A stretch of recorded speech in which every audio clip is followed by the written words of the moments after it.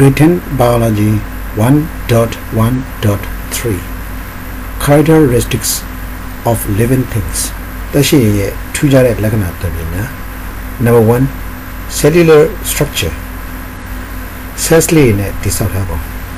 All living things consist of the living substance called protoplasm. Protoplasm Protopism Protoplasm Protopism which forms the basis of cells. Cells basis cells so the cell cell membrane the cell upon it, I would leach out, be that little like a kama. A train say my new, Minare. I dema, a diga, cytoplasm look for a kaye, nucleus look for a knee, nakushi. Our message Mina Jimas of Joe Bell, a temashide, a jiri alo. I dema, a jiri alonema, a kaye is cytoplasm shime, a nesure. Nucleus shiver. I akane and net. The cardi akarema mione in a nuclei. In a lily. Alum a power a dreamer shide. A say by alum. I could don't go in a period as say by alum. Protoplasm look for it. Living substance. Pipare. Raja Kabama shide tashi alum of the job. Domains, tongu, kingdoms. Chakurema, Bawanet, Tashi Alone, cell dime, Ailu, protoplasm, living substance, Pashide, Aradi, Celtaloye, a chigan, Pisi Pitalo, Patamazon Poetile, Pisile, Pide. Raja, Tashi Aloma, all living things, Bawanare, consist of. Tashi Epicitamu, the living substance. Ariyu, called protoplasm, protoplasm locore. Patamazon poetile which forms poesi pitillare, the basis of cells. Cells may achieve a piene poesi pitillare, Patamazon poetile pisia, protoplasm, ateria, a g alum pipare. Dinia matitadinaga protoplasm surazagalo. Arizagloa, Greek Lemuria Zagalo, Greek Zagalo pite protoplasm. Protoedivea, first Uzapatama. Plasmia de Vega, thing formed. Quetilado, you see. Era di protone, di plasmne, Nakupalaye, protoplasm, so yame, protoplasm. Dueledo, Parma Uza, Parmazo, Quetilare, PC, Parmazon, Quetile, PC, so they were Treme, English Lepiomese, no? The first thing formed. Thing formed. The first thing formed. But Mazo, Poetilare, the seal of the Vaya. Aku Mianera cell telome solution. I cell a trema shide, a cow, a neko, aloha. The near cytoplasm or nucleus go, aloha. But Mazon Poetile PC, protoplasm, pipare. These cells, any cell stigma, contain DNA. DNA is a molecules power. I DNA of material is a nucleus stem material. The cell at the nucleus stem material. I DNA based on a DNA is genome locore. I have chromosomes locore, crossbone, Jessica Ponza, a mianation. I am a quite deep DNA locore, protein molecules to move. Protein or deoxyribose deoxyribose or protein tapawane a super nucleus stem acido nucleic tada deoxyribose nucleic acid locore deoxyribose one du jure nucleic kane n mo jure acid kane eu jure kama DNA sa phitare a DNA be mashile cell da mashile cell bene mashile nucleus da mashile nucleus bene mashile the genome na mashile deoxyribonucleic acid ရဲ့အတူကောက်နာမည်ကဘာလဲ DNA that carry အဲ့ DNA အသက်ဆောင်ပြီးဘာလို့သက်ဆောင်ပြီးလဲ biological information ဇီဝဆိုင်ရာတဲ့အချက်လက်တွေတက်ရှိတူးချင်းတကောင်ချင်းတပင်ချင်းရဲ့ဇီဝဆိုင်ရာတဲ့အချက်လက်တွေကို DNA အသက်ဆောင်ပြီးတယ်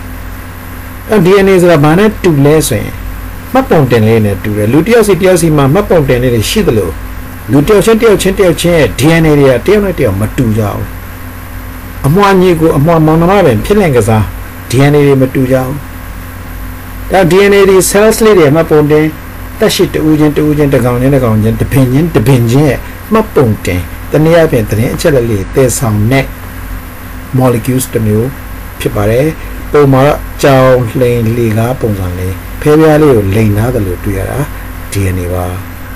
တချို့ cells တွေကလုံးဝနဲ့ပုံစံရှိပေမဲ့တချို့ cells တွေကလုံးဝနဲ့ပုံစံမရှိဘူးတူညီတဲ့ nucleus ပါလေးတွေများသောအားဖြင့်တူနေမယ်ဒါလေးက nucleus ဒါလေးက cell တစ်လုံးနှလုံးကြွက်သား cell အခုပြရတာအဲ့နှလုံးကြွက်သား cell လေးကိုစုစည်းလိုက်တဲ့အခါမှာ tissue ဆိုကြမှာဒီတေးလေးတွေကဒီနှလုံးကြွက်သား cell လေးဒီအလေးကဒီ tissues ထဲမှာ cell တစ်လုံးကိုအကြီးချဲ့ပြထားတာဖြစ်တယ်အဲ့လို cells လေးတွေများများစွာနဲ့ဖွဲ့စည်းလိုက်ရင် tissues ဖြစ်လာတာ tissues တွေကိုစုစည်းလိုက်လို့ရှိရင် organs လို့ခေါ်တယ်အင်္ဂါအစိတ်ပိုင်းတွေဖြစ်လာတယ်အဲ့ဒီ organs တွေကိုထပ်ပြီးတော့စုစည်းလိုက်လို့ရှိရင်ဒီနှလုံးဆိုတဲ့ organs အပြင်သွေးလွှတ်ကြောလည်း organs တစ်မျိုးပဲသွေးပြန်ကြောလည်း organs တစ်မျိုးပဲသူတို့တွေခွဲဖြာသွားတဲ့သွေးလွှတ်ကြောအငယ်တွေသွေးပြန်ကြောအငယ်တွေများများစွာရှိတယ်အဲ့ဒီအခါမှာသွေးလက်ပတ်မှုအဖွဲ့အစည်းလို့ခေါ်တဲ့ circulatory system ဆိုဖြစ်လာတယ်ဒါဒီ organs တွေက system တစ်ခုကိုဖြစ်ပေါ်စေတဲ့ကြောင့် organ systems လို့တွဲပြီးလဲခေါ်လို့ရှိတယ်ဆိုတော့ cells လေးတွေကိုစုစည်းလိုက်ရင် tissues တွေရမယ် tissues တွေကိုစုစည်းလိုက် organs တွေရမယ် organs အမျိုးမျိုးစုစည်းလိုက်လို့ရှိရင် system တစ်ခုဖြစ်လာမယ်ခန္ဓာကိုယ်မှာလည်းအဲ့လို system တွေများများစွာရှိတယ်အဲ့လိုအစင်းစင်ဖွဲ့စည်းပုံဘာနဲ့တူလဲဆိုတော့ဒီ cells လေးတွေ okay လေးလို့မြင်လိုက် okay လေးတွေကိုစုစည်းလိုက်အုတ်တန်းလေးတွေဖြစ်လာတယ်အုတ်တန်းလေးကအုတ်နိုင်ရံကြီးဖြစ်လာတယ်အုတ်နိုင်ရံတွေပေါင်းစည်းလိုက်လို့ရှိရင် organ တစ်ခုလိုမျိုးအိမ်ရဲ့ပတ်လည်ကိုကာပေးနိုင်တယ်အင်္ဂါအစိတ်ပိုင်းကြီးတစ်ခုဖြစ်လာတယ်အဲ့လိုပဲတခြားအစိတ်ပိုင်းတွေဖြစ်တဲ့အမိုးတို့ပရင်းပေါက်တို့တကပေါက်တို့ဒိုင်းနဲ့တွဲလိုက်တဲ့အခါမှာ system တစ်ခုဖြစ်နေအိမ်တစ်လုံးပြည့်စုံဖြစ်လာတယ်အဲ့ဒီဘောအစင်းစင်ဖွဲ့စည်းထားတယ်အဲ့ဒါကိုစာထဲမှာ cells of plants and animals အပင်တွေသတ္တဝါတွေရဲ့ cells လေးတွေကို are organized စုစည်းထားတယ် into tissues အသားစားအယိုးစားအကြောစားလေးတွေဖြစ်တော့အသားမှာလည်းအသား tissues တွေရှိတယ်အယိုးမှာလည်းအယိုး tissues တွေရှိတယ်အကြောမှာလည်းအကြော tissues တွေရှိတယ်အဲ့ဒီတစ်ဆင့် and tissues ပြီးတော့ tissues တွေကို are in turn organized ထပ်မံစုစည်းထားပါတယ် into organs and systems အင်္ဂါအစိတ်ပိုင်းများနဲ့အဖွဲ့အစည်းများအဖြစ်တို့ these structures အဲ့ဒီအင်္ဂါအစိတ်ပိုင်းအဖွဲ့အစည်းတွေအဲ့လိုအဖွဲ့အစည်းတွေအခုပြောလိုက်တဲ့ structures က cells တွေလည်းပါမယ် tissues တွေလည်းပါမယ် organs အမျိုးမျိုးလည်းပါမယ် organs တွေကနေဖွဲ့စည်းလိုက်တဲ့ system တွေလည်းပါမယ်အဲ့လိုခန္ဓာကိုယ်မှာဖွဲ့တည်လာတဲ့ structures အားလုံး are responsible ဆောင်ရွက်ပေးနိုင်တယ် for carrying out ဆောင်ရွက်ဖို့အတွက် the various life processes အသက်ရှင်တဲ့လုပ်ငန်းအမျိုးမျိုးကို various အမျိုးမျိုး life အသက်ရှင်တဲ့ processes လုပ်ငန်းစဉ်ဥပမာခုနနှလုံးတို့သွေးလွှတ်ကြောတို့သွေးပြန်ကြောတို့နဲ့ဖွဲ့စည်းထားတယ်သွေးလွှတ်ကြောတွေအနီရောင်ခြေပေးထားပြီးတော့သွေးပြန်ကြောတွေကိုအပြာရောင်ခြေပေးထားတယ်ဒီဘက်မှာလည်းအဲ့ဒီသွေးလက်ပတ်မှုကိုမြင်သာအောင်သေပြပုံအငယ်နဲ့ပြပေးထားတယ်ဒါရီယာ organs တွေတစ်ခုစီနဲ့ဖွဲ့စည်းထားတဲ့ circulatory system သွေးလက်ပတ်မှုဖွဲ့စည်းဒါဆိုခန္ဓာကိုယ်တစ်ခုလုံးရဲ့အသက်ရှင်သန်မှုအတွက် life processes ထဲကတစ်ခုကိုသူလုပ်ပေးနိုင်ပြီခန္ဓာကိုယ်အနှံ့ကိုအစာတွေပို့ပေးနိုင်ပြီ oxygen ဓာတ်ငွေ့ရှူသွင်းလိုက်တဲ့ oxygen ဓာတ်ငွေ့တွေလိုက်ပို့ပေးနိုင်ပြီခန္ဓာကိုယ်အနှံ့ငိုင်းမှာ cells လေးတွေ ပြန်ပြီးစွန့်ထုတ်လိုက်တဲ့ carbon dioxide ကိုပြန်ပြီးရှူထုတ်နိုင်အောင်တည်ဆောင်ပေးနိုင်တဲ့အဖွဲ့အစည်းတစ်ခုနောက်တဲ့ system တစ်ခု Respiratory System ကြောက်ကနှလုံးနဲ့အတူစီးပြွန်နေ C8 တွေအပါအဝင်စီးစွန့်တဲ့လုပ်ငန်းကိုအညစ်အကြေးစွန့်တဲ့လုပ်ငန်းကိုလှုပ်ဆောင်ပေးတဲ့အဖွဲ့အစည်းအဲ့လိုအညစ်အကြေးစွန့်ဖို့လို့ဒီ system မရှိရင်လည်းမဖြစ်ဘူးဒါကြောင့်သူလည်းပဲ various life processes လို့ခေါ်တဲ့အသက်ရှင်သန်ဖို့လုပ်ငန်းအမျိုးမျိုးလုပ်နေတဲ့ system တစ်ခုပဲဖြစ်တယ်အဲ့လို system တစ်ခုရလာဖို့ organs အမျိုးမျိုးဒီမှာ label တက်ထားတဲ့ organs အမျိုးမျိုးနဲ့ဖွဲ့စည်းတည်ဆောက်ထားတယ်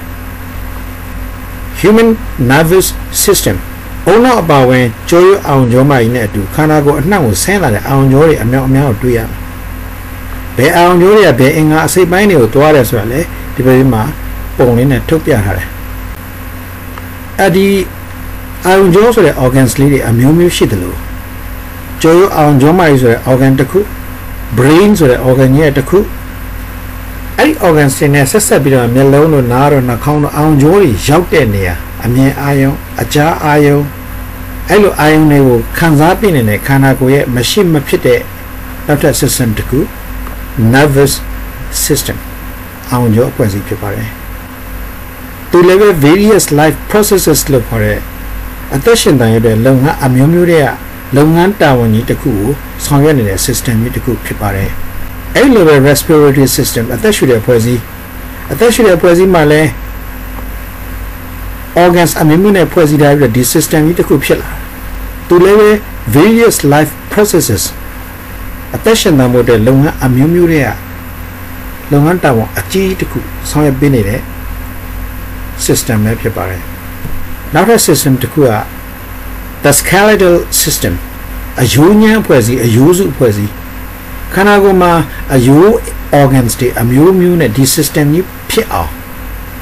လူကိုယ်တိုင်မမရက်နိုင်အောင်လူခန္ဓာကိုယ်ကြီးမမရက်နိုင်အောင်လှုပ်ရှားသွားလာရက်တည်နိုင်အောင်ဒီ skeletal system နဲ့အထောက်အပံ့ပေးတယ်ဒါတို့လည်းခန္ဓာကိုယ်တဲ့အသက်ရှင်သန်မှုတွေမရှိမဖြစ်တဲ့ system တစ်ခုပဲတို့တွေက various life processes တွေက process တစ်မျိုးစီကိုသူဆောင်ရွက်ပေးနေကြတယ်နောက်တစ်ခုက digestive system အစာချေအဖွဲ့အစည်းအဲ့ဒီမှာလည်းမြင်နေရတဲ့ organs တွေအမျိုးမျိုး liver တန်းတဲ့ organs အမျိုးမျိုးနဲ့ဖွဲ့စည်းတည်ဆောက်ထားပြီးတော့အစာအာဟာရကိုခြေဖြစ်ပေးတဲ့တာဝန်ကိုဆောင်ရွက်တယ်နောက်ဆုံးစွန့်ထုတ်တဲ့တာဝန်ကိုဆောင်ရွက်ပေးတယ်အဲ့လို systems တွေအမျိုးမျိုးနဲ့တည်ဆောက်ထားတဲ့ခန္ဓာကိုယ်ကြီးဟာ various life processes တွေကိုဆောင်ရွက်နိုင်တဲ့အဆင့်ရောက်လာတယ်ဒါကြောင့် cellular structure ဆိုတဲ့ခေါင်းစဉ်အောက်မှာသိထားရမှာကတက်မဲ့တွေမှာဒီလိုဖွဲ့စည်းမှုမျိုးမရှိဘူးတက်ရှိတွေမှာတော့